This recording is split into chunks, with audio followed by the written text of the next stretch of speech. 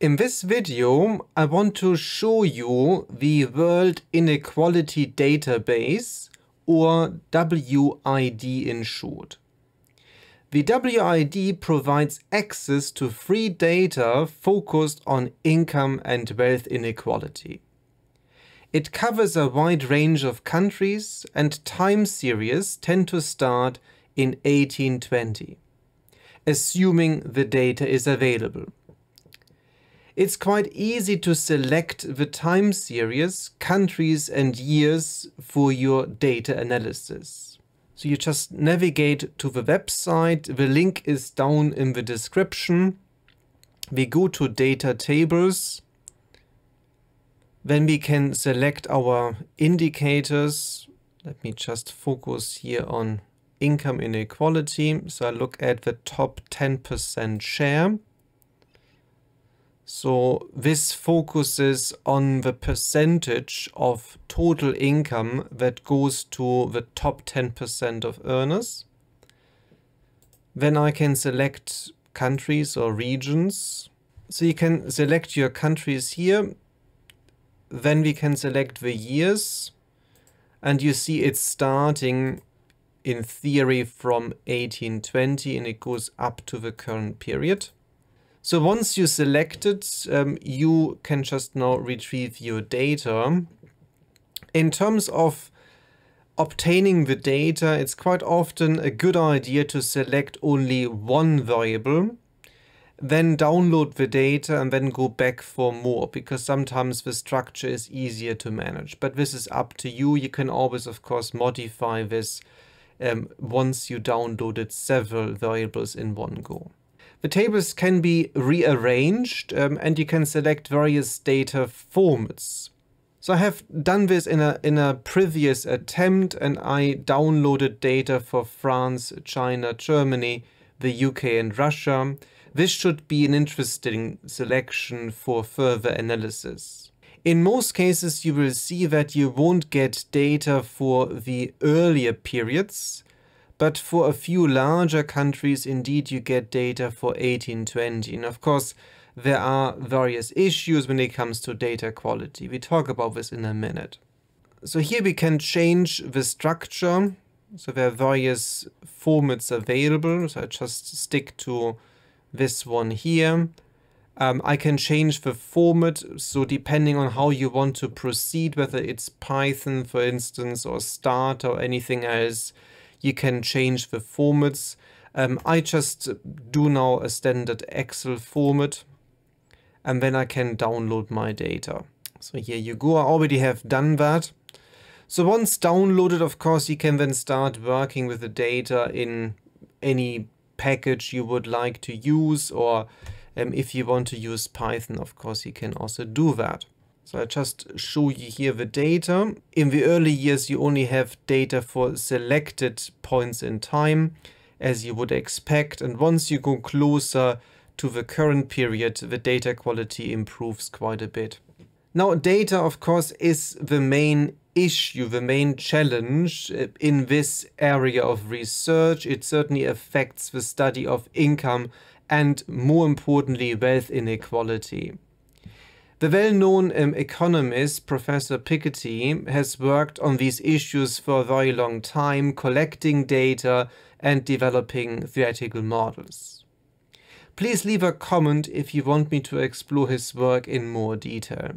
I think there's a lot to cover. It's not quite my research area, I would argue, but I'm interested in certain aspects of wealth accumulation. There are a lot of measurement problems, of course. In general, measuring wealth is a lot harder than income. The latter is better captured due to taxation and employment data.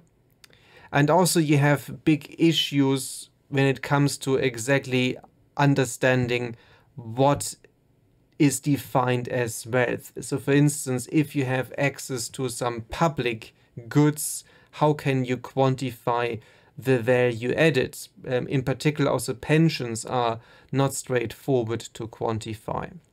The other thing to have in mind is the data is pre-tax. So we know, of course, because of taxation and because of transfers, the after-tax distribution can look very different.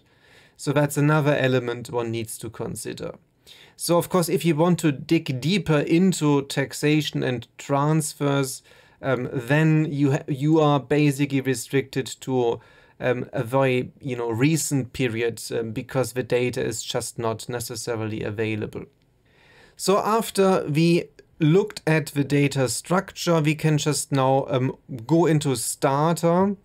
And because it's a small data set, I just will open the data editor in Stata and copy paste the data from the Excel file. Of course, you can use alternative methods such as the insheet command if you're working with CSV data, for instance. I cover various methods in my Udemy course on getting started with Stata. The link is down below in the description. So I go into data editor, edit, and then I just copy paste my data. So once that's done, I save the data set as a DTA data set in Stata. So just copy paste that. It will now ask me how to treat the first row, and of course these are variable names. And so that looks all perfectly fine. The dot in Stata indicates a missing value. It's all now understood as a numeric, so there are no issues here. So it looks really good. So I just close that now. I get back in here, do maybe a quick summarize command just to check whether the data is all in order. It looks perfectly fine. Good, let's move into the do file. So I save the data set. I then start my do file. I change directory, so I move into the working directory where I stored my DTA file, and I just open the file and use clear just to erase any data in memory. So I'm just now running this, so that should again open my data set, which it does. So here we are. It all looks now ready for further analysis. It is useful to plot the line charts first. So of course we can combine all these different countries using the two-way command. Before we do that, it would be useful to t-set your data so Stata knows that we are working with time series data. So here we go. So I t-set the data. So I say t-set year. So now Stata knows we have a time dimension. The time dimension is year. Then I do a two-way chart and I use line charts for the different countries. I add some patterns here just to make it easier to distinguish the different line charts. And let me just now run this. And so that's actually quite interesting. Again, this is very, very common when you look at income inequality. With wealth inequality, you see something similar. Again, the data is more of an issue here. But usually it starts at a certain quite high level, and then you see a reduction in inequality. Of course, now that's not the perfect measure. This looks at the top 10% of households, but certainly you can argue that over time, inequality actually went down, and then you see a sharp increase in inequality, in particular in the case of certain countries. Yeah, so of course countries such as Russia, they stick out. Yeah, of course that's driven by the official data in the Soviet period. And again, there's a lot to say about data in this particular case, and also one can of course argue, is actually income a sensible measure in a communist country, because it doesn't tell you an awful lot about having command over resources. You don't need to actually have income, you need power. So there is a lot to discuss here, a lot to unpack. I'm more than happy to dive deeper into this. Just leave a comment if you have any ideas that are maybe interesting to explore. Now, what you should notice here is that Stata applies linear interpolation in line charts.